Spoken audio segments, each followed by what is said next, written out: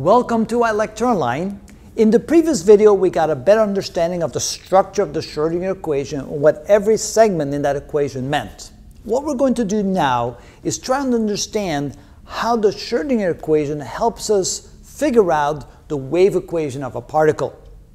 Now, particles end up typically being in real-life situations. For example, they can be bounded in orbits of atoms. They can be bounded by some physical dimensions, typically some potential energy or some voltages or something like that, that keeps particles in a particular location and allows particles to move between two limiting fashions or two limiting areas.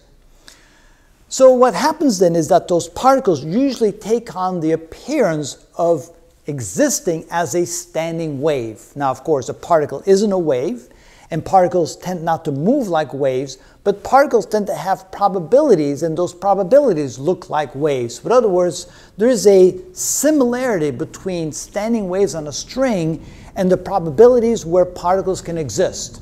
And so it turns out that when particles are limited in some physical structure, that those particles appear to look like they can only exist as a standing wave. There's that similarity in here.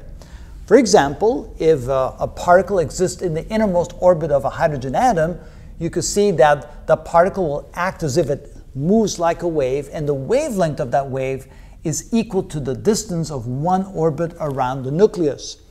If an electron moves on to the second energy level, where n equals 2, then it shows that the distance traveling around the nucleus, one orbit, will equal 2 wavelengths of that particle. So there's a strong association between the path that particles take and the distance that they're allowed to be in this case, in an orbit. It can only exist as it goes around the orbit.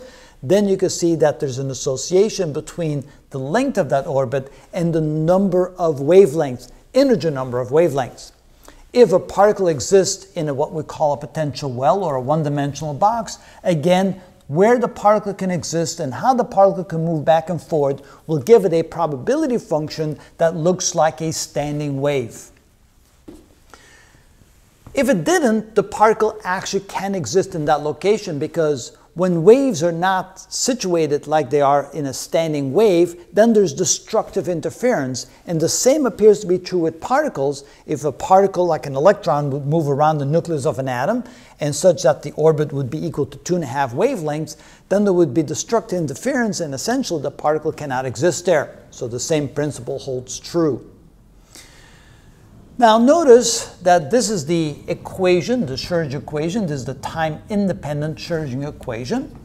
And we have to realize then that the whole idea is to use the physical situation of the particle being in an orbit or the particle being in a potential well. And we have to look at the physical dimensions and the boundary conditions to try and come up with expressions that give us the energy or the potential energy or the kinetic energy of the particle. We also have to realize that the energy typically is quantized. In other words, it cannot exist in an infinite number of locations. It can only exist in specific locations with specific representation of the wave equation, which then results in specific probability functions. So here we have the n equals 1 location, the lowest energy location, the second energy location, the third energy location, and so forth, each then being associated with specific boundary conditions and specific wave functions. So notice that the energy levels depend upon what we call the energy quantized levels. So for the n equals 1 level, we have 1 energy for the particle. For the n equals 2 level, we have another energy for the particle, and so forth. So there's quantum jumps between the energy levels that particles can exist at.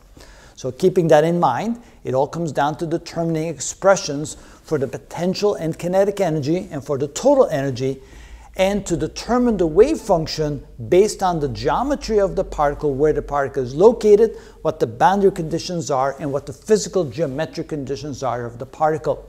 So when a particle orbits around an orbit of a nucleus, we can then say that the physical dimensions that will determine how we find the wave equation.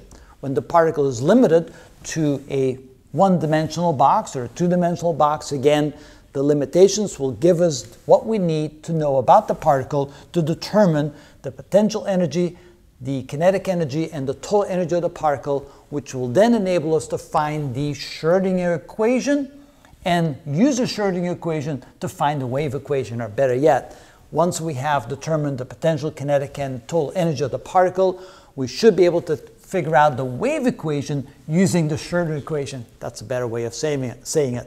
So hopefully that gives you the context of how we utilize the Schrodinger equation to come up with the wave equation and the probability function of a particle. We really have to look at the physical conditions of where the particle is at, look at the boundary conditions, look at the possibility of how a wave can exist within that physical limit, and that will then help us determine the wave equation. So stay tuned and we'll show you all kinds of examples of that. That was a better